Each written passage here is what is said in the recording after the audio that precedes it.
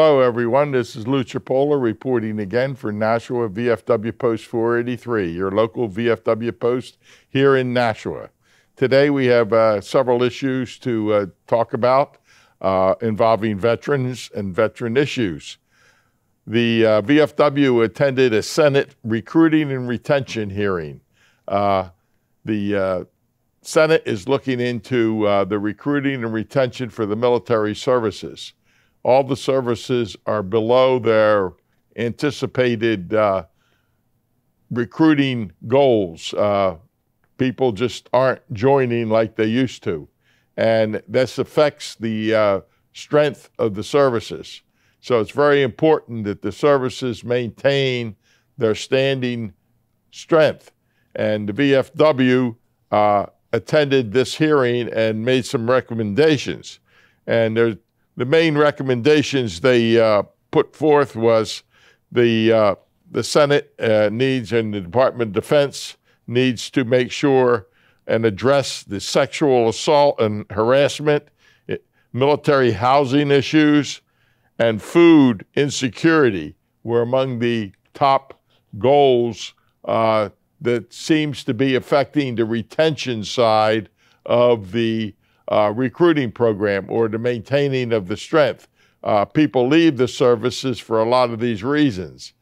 So we feel that this has to be addressed by the Congress and also by the Department of Defense, and this should help in retaining soldiers.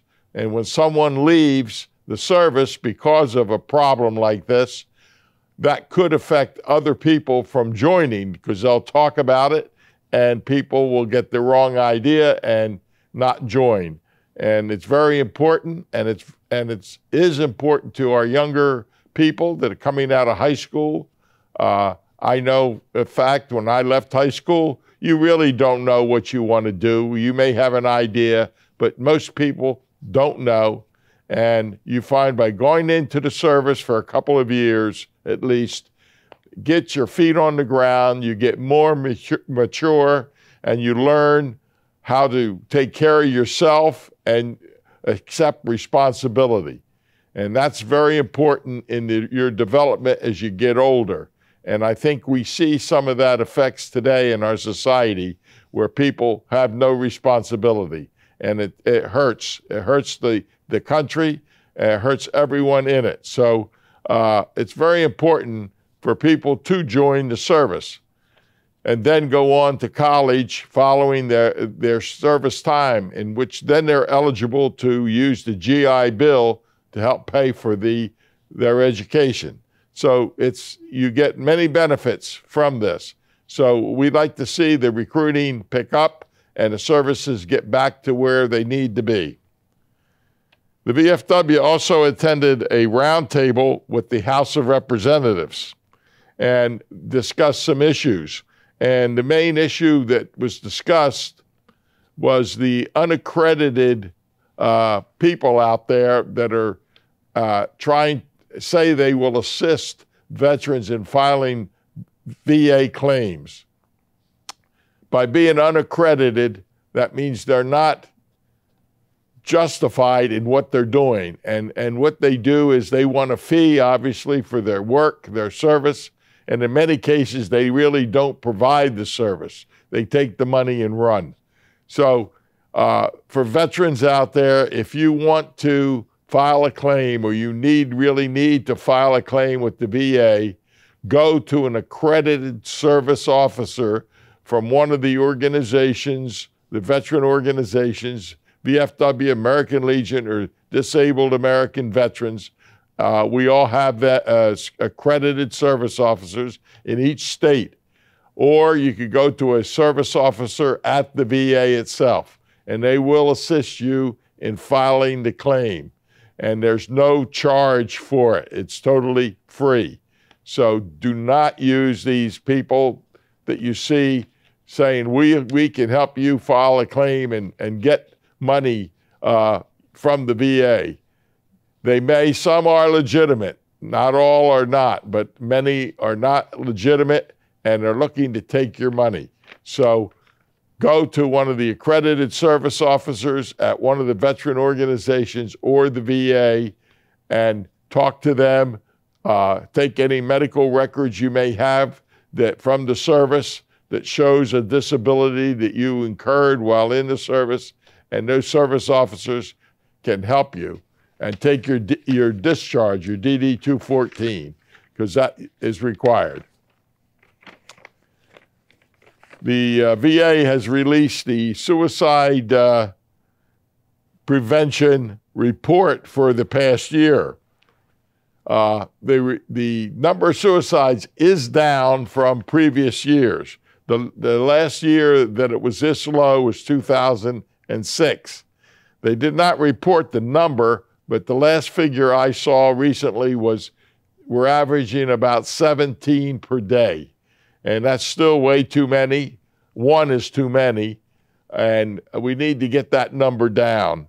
And there is a lot of assets out there to help people that are in crisis and to get help to prevent suicide.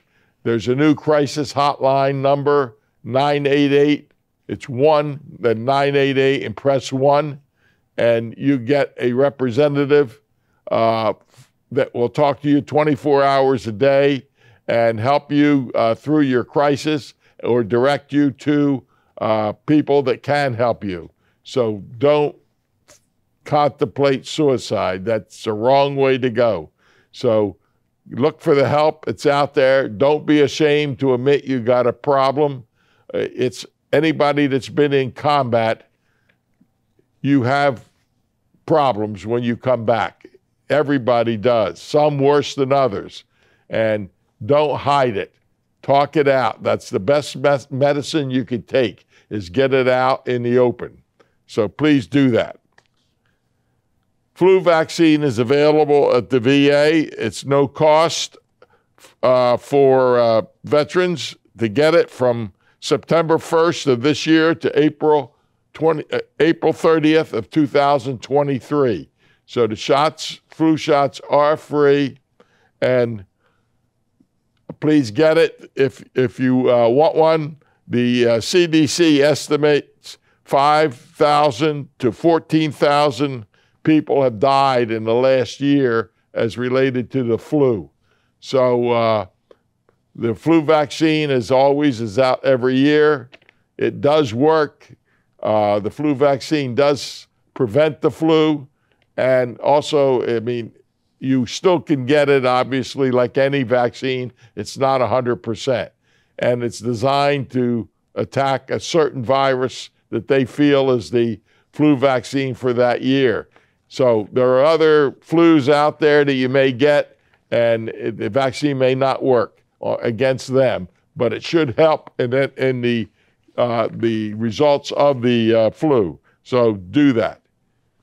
You know, the Department of Defense has an agency that monitors or looks for our missing in action over the past wars. They have teams that go out into the field to find the remains of soldiers and sailors and airmen that have gone missing and have been very successful so far in finding and identifying bodies. This past week, 17 remains have been identified. Now, they found a lot more remains, but they're unidentified at this time. So, but 17, which is quite good for a week, have been identified. If your family has someone that's missing in action and you have not donated DNA to the bank, please do so, because that's how they identify these remains. If you're a family member of a missing service member, your DNA will match his to a high enough extent for you to for them to identify the missing person. So please contact your local VA, and they can assist you in getting your DNA registered for the data bank for these missing people. So we'd like to get as many as possible. The teams are all over the world looking. The only problem we have is in certain countries, you got to get the permission of that country to go in and look for remains on the battlefields. Most have been quite cooperative. Obviously, some are not. We did get a breakthrough in Korea a couple years ago, and we're able to go into North Korea and got some bodies, but that's kind of a very slow process, as our relations with North Korea are not the best. Vietnam has been quite cooperative in the search. They've assisted, and we found several remains in Vietnam, and they're still there looking for more. So please donate that DNA. It's very important to identify these missing people. Now, locally, we completed the food drive and fundraiser that I talked about a couple weeks past, and it was done this past weekend. We did very well for the food pantry. We collected 42 bags of food and almost $2,700 in donation for the pantry. So it was a very successful 2 days at Market Basket. We thank Market Basket for allowing us to do the drive at their location in South Nashua, and we look forward to working with them again. Our next venture is our annual Poppy Drive for Veterans Day. We'll be doing that on 4 to 6 November. We'll be at the Market Basket, South Nashua, and Somerset Plaza on the Friday and Saturday from 9 to 3, and at the Coliseum Avenue Liquor Store Friday, Saturday, and Sunday from opening to closing. So we will be there distributing poppies. Poppies are free. Anybody can have one. We just accept donations if you feel like giving one to help us out. The poppy money that we receive goes into what we call a relief fund. This fund is totally dedicated to helping veterans in need. We cannot use the money for anything else. So please be generous, make a donation, take a poppy for each member of the family. We have lots of poppies we give out, and they're free. Just step up to the table and get one. And if you're able to, leave a donation. And we appreciate that very much because it helps a lot of veterans. So we're out there. We're trying to support the community as best we can. We're located at 8 East Pearl Street in Nashua. I'm at the post in the office every Tuesday and Thursday from approximately 10 a.m. to 2 p.m. Our number is 603-402-2992. So give us a call or stop in if you have an issue or need some assistance for something. We may be able to help you. If not, maybe we could direct you to someone who can. So that's what we're there for. Veterans, come see us. We like helping you. And of course, if you're eligible, we'd love to see you join us. We're always looking for new members. So the Nashua VFW Post 483 is there, and it's there to help. So please come out, support us, and join us. Thank you, and goodbye again till next time.